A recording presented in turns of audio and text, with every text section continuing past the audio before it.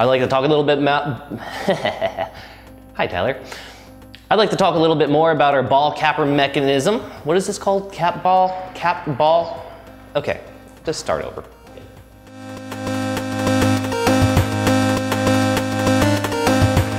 All right, Robot in 1 weekend 2016. It's been a very good build, I think. We've started off, looked at the strategies, trying to figure out what we wanted to play. We decided picking up the particles and shooting them was going to be very critical. Also, we decided that we wanted to manipulate the big balls as well. We did a little bit of math, calculated out for the shooter what kind of velocity we needed. We had our engineers look at what the velocity needed to be, and I think they ended up coming up with something eventually leading to we needed to get about 600 RPM on a 4-inch wheel. But we didn't have any capability to get a wheel spinning easily that way, so we had two different ideas. We had a wheeled shooter that we would need to do that. We decided to do a flicker shooter as well. So we took some 6-inch long pieces of Lexan and with a little bit of taper in that finger. And it spins around at a relatively low RPM, and there's a bar that causes the Lexan to fold back and flick forward and hit the ball. And actually that shooter was incredibly consistent because it's spinning at a low RPM. The flex of the Lexan is pretty consistent. And we were able to, out of the box, make shots really quickly in our first try, and we were really, really surprised by that. But we didn't want to stop there because we know from the past that sometimes wheeled shooters are a little better in that you have a lot more variation in being able to do different ranges because you can change the speed.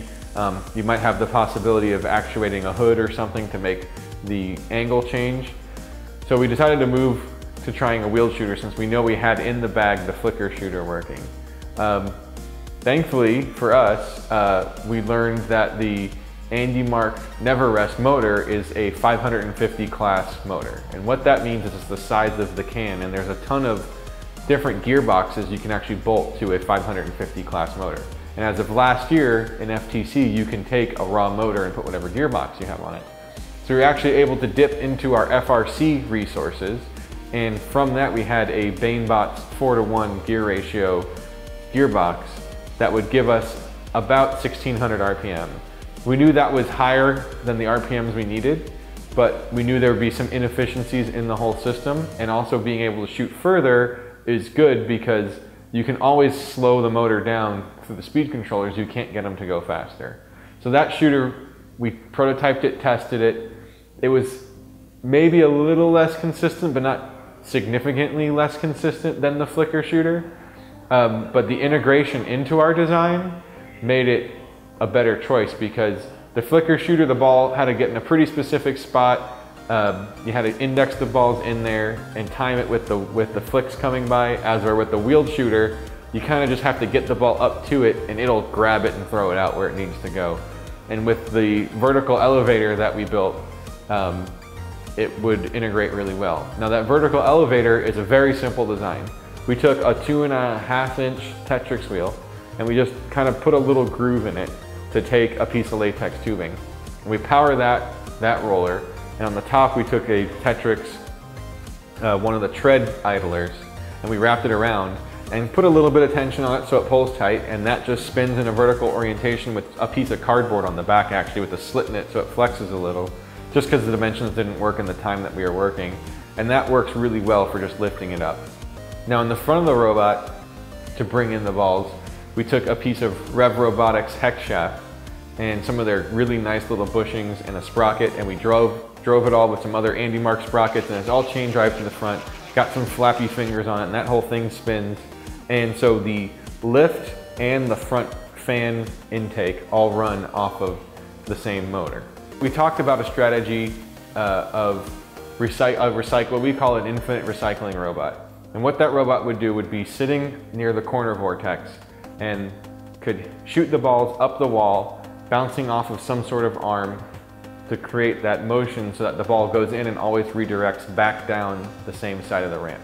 And we actually had, from just holding a little cardboard box up at the top, we also took our shooter later and tried it. decent success actually of having something that could roll a ball down the wall or roll it at that thing and bounce it and have it come back down the same side every single time. We decided to not build one because there is actually a clause in the rules that if you have a design that breaks the game, the GDC can rule it illegal and then your robot would be illegal. So it's something that we decided it might be ruled illegal through the Q&A in the next couple weeks, and who knows, on Monday it might be ruled out already.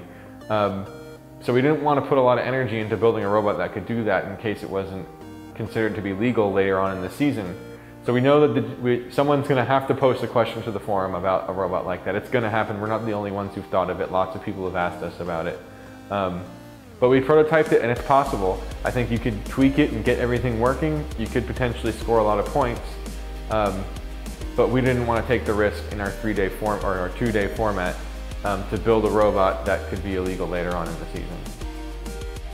On the back side, for our lift, we've used the rev rail again with all the linear slides on it. We've got a push-pull mechanism using another Andy Mark motor and gear set. And we've prototyped a couple different designs. We've got a very simple forklift that we have a top wheel that could go on it if we need it. We've prototyped our spinny side wheels, let's call them El Toro, which we learned from our robot in 3 days, the second year we did it. Joe Johnson's team, Boom Done, designed that. So we made a miniature version of that. Basically, we're gonna have a couple of shafts that will spin to help pick up the ball. We just received the ball and it's a bit bigger than we expected. So we're actually breaking off into another team to also work on a forklift while doing so, and working on another competing mechanism at the same time.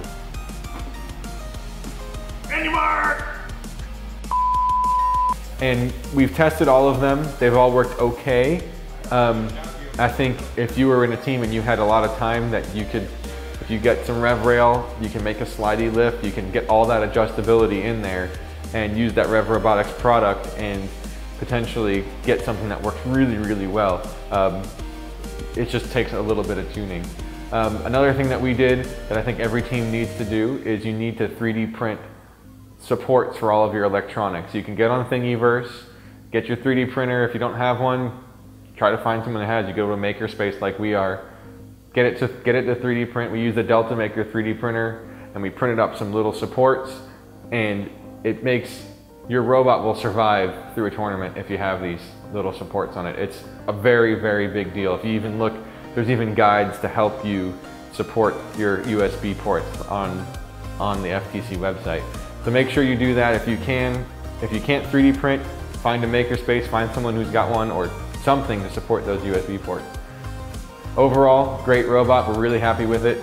And we want to see what you guys can do in your next 6, 8, 10 weeks coming up through the season, taking what we've done and the other teams have done and improving upon it, tweaking on what we've done and doing it better.